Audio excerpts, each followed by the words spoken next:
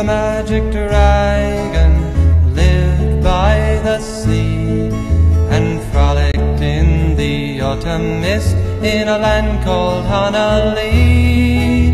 Little Jackie Paper loved that rascal Puff and brought him strings and sealing wax and other fancy stuff.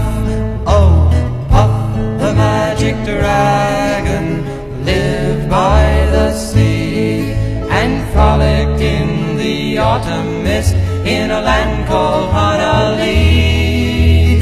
Puff the magic dragon lived by the sea and frolicked in the autumn mist in a land called Honah Lee. Together they would travel on a boat with billowed sail. Jackie kept a lookout perched on Puff's gigantic tail. Noble kings and princes would bow whene'er they came. Pirate ships would lower their flags when Puff roared out his name. Oh, Puff the magic dragon lived by the sea and frolicked in the autumn mist in a land called Honah Lee.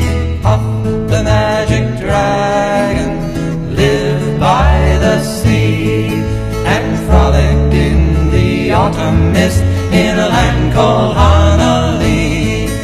A dragon lives forever, but not so little boys. Painted wings and giant's rings make way for other toys. One grey night it happened, Jackie Paper came no more, and Puff that mighty dragon, he ceased his fearless roar. His head was bent in sorrow, green scales fell like rain. Puff no longer went to play along the cherry lane. Without his lifelong friend, Puff could not be brave. So Puff that mighty dragon sadly slipped into his cave. Oh, Puff the magic dragon lived by the sea and frolicked in the autumn mist in a land called Honah Lee.